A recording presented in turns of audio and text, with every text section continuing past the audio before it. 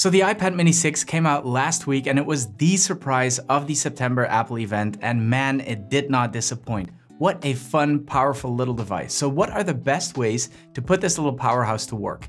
Here are some of the apps I would recommend everyone to install first. Let's ramble.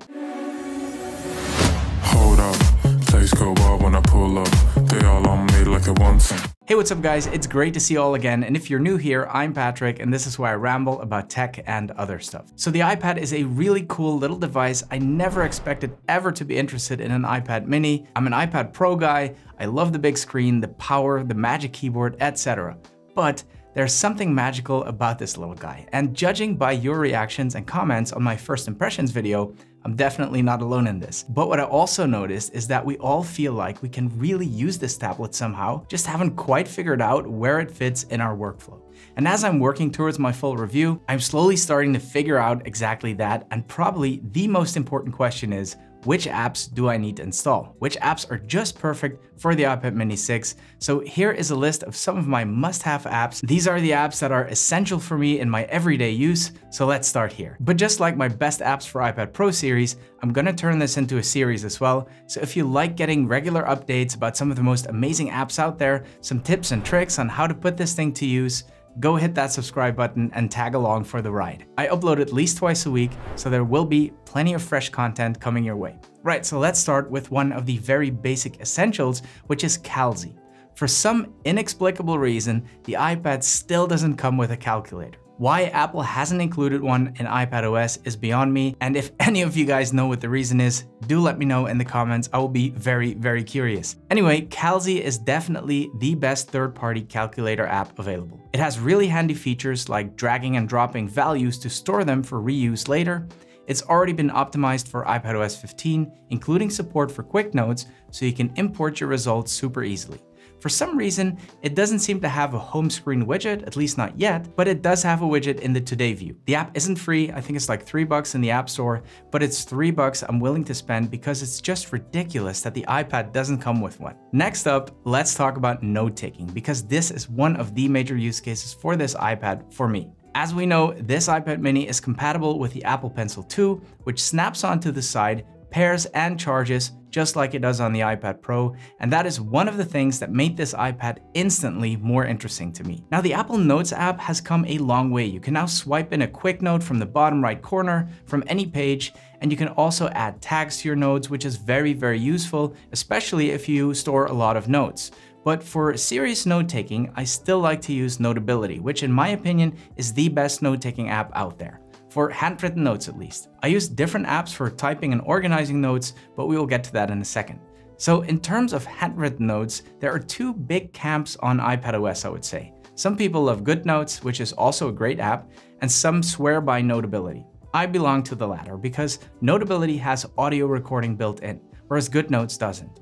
Now, you might be wondering what audio recordings have to do with handwriting. Well, the way audio recordings work in Notability is that you record audio while taking notes. And then when you return to your notes later and you tap on a segment of your handwritten notes, it will play back the audio it was recording at that very moment. So let's say you're at a lecture or at a business meeting and you just want to write down snippets or even bullet points. You can tap on the bullet point and listen to the context from the lecture or the meeting, and that alone makes Notability the note-taking app for me. And of course, it has all the essential features of a good note-taking app, but without making it too complicated. Very simple UI, easy to use, I love it. What I don't love is handwriting with my Apple Pencil directly on the glass. So one of the first things I ordered for this new iPad mini is a Paperlike screen protector, which is in the mail as we speak. Plus, they kindly agreed to sponsor this video, so thank you, Paperlike. If you don't know, Paperlike is a screen protector, but it's much more than that. If you're like me and you like to use your iPad to take handwritten notes, Paperlike is a must-have. I don't like how slippery the Apple Pencil feels directly on the iPad's glass surface, and Paperlike mimics the feeling of writing on actual paper. You get more control of the pencil when you write, sketch, or draw due to the Paperlike resistance and roughness. It makes your handwriting look much prettier, and it also drastically reduces glare and fingerprints. But because of the nanodots technology, it doesn't make your screen look grainy. If you're planning on using an Apple Pencil, I can highly recommend getting a Paperlike. Every order includes a set of 2 Paperlike covers and application accessories. They offer worldwide shipping, so if you want to try it out for yourself, there's a link below the video. Alright, back to the apps. We just talked about handwritten notes. Now for all my typed notes and organizing those notes, and basically my entire life, I use Notion. I will keep this short because I'm sure most of you already know Notion. I just wanted to mention it because it actually looks and feels great on the iPad mini as well. Notion is extremely customizable, and once you have it set up the way you like, there's just nothing better out there. The last note-style app I absolutely need to mention is Just Press Record. It's the big red record button on my home screen, and that's literally what it is. Hit it and start recording. I have this installed on all my devices, my iPads, my iPhone, even my Apple Watch. They all have that big red button as a widget, and this is easily the best way to produce a quick note when you don't have time to write it down. So why not just use voice memos? Because Just Press Record transcribes everything you say, and it syncs it across your devices, which means I have little to no work turning my speech notes into written notes. Super useful app, especially when you're on the move. One of the first things I did when I got the iPad was ditch the weather app widget and replace it with Carrot Weather. Not only does it give super accurate weather reports and forecasts, Carrot has a personality, and depending on your stomach, it can get pretty racy. You can customize its personality from professional to snarky to all the way to overkill. Oh, and it comes with a beautiful selection of widgets as well, so if you like to be utterly insulted by your weather app on a daily basis, definitely try out Carrot Weather. Another stock thing I replace immediately is the keyboard. I've been using SwiftKey for a long time now. It feels super nice. You can install several languages, which it adapts to intelligently. It learns your typing habits super quickly. The emojis are laid out logically. I just love it. Definitely give this a try if you don't like the stock keyboard. The last stock app I always replace first thing before we move on to the fun stuff is Apple Mail. I don't like it at all, and my favorite third-party app is definitely Airmail. It accepts all sorts of emails, whether it's Google, Pop, IMAP, doesn't matter. It looks great, super intuitive to use, and absolutely packed with features. It syncs across all my devices, so I don't have to do a single thing to set it up on this new iPad. Everything was right there where I left it on my other devices. So if you're not a fan of Apple's Mail app either, give this one a try. I think you might be impressed. Right, the fun stuff. My current favorite messaging app is definitely Telegram. Not everyone is on an iOS device, so I don't really like using messages. WhatsApp is great, but you need a phone to use it, and there's been a lot of issues around that app lately. And Telegram is a standalone app that looks and feels kind of like WhatsApp, but with a bit of humor. The stickers are hilarious. I use Telegram to chat to some other tech YouTubers, you know who you are, and we sure like to smack that peach. On the creative side, there are a couple of apps I can't go without. The app I use the most is probably Lightroom. Cameras are getting better and better on both iPhones and iPads. Even this iPad mini has a very decent 12 megapixel camera now, which is more than fine for social media. But before I post anything, I always give it a quick once-over in Lightroom. Adjust the exposure, maybe a bit of contrast, splash of color. You can get rid of little imperfections, etc. Of course, you can do much more than that, but we could do an entire video on all of its features alone. The fact that the iPad mini supports the Apple Pencil too makes it even better. There's just something about editing your photos using the pencil. It feels very precise, very accurate, very close to the photo.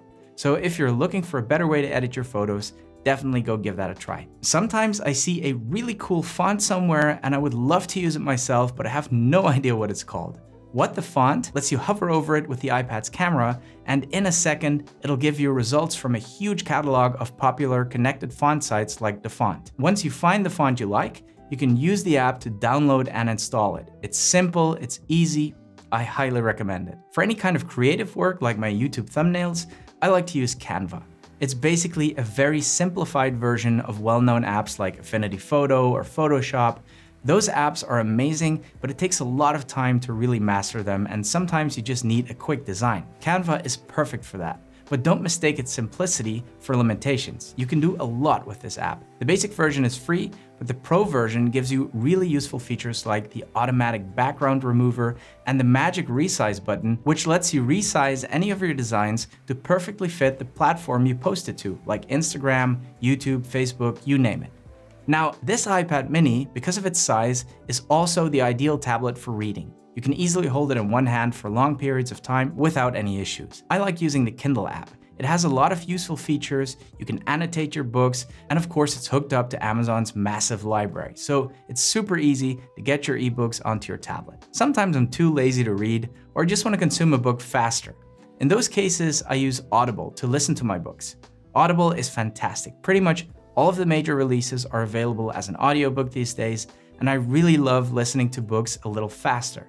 Audible lets you adjust the speed, so if the narrator is a bit too slow for you, just give them a little bump and you'll get there quicker. Some of the apps I just mentioned have either discounts or free trials. I put all of those in the description below. If you enjoyed the video, please give it one of these. It really does help the channel. Subscribe for more content like this. Thank you so much for watching and see you in the next one.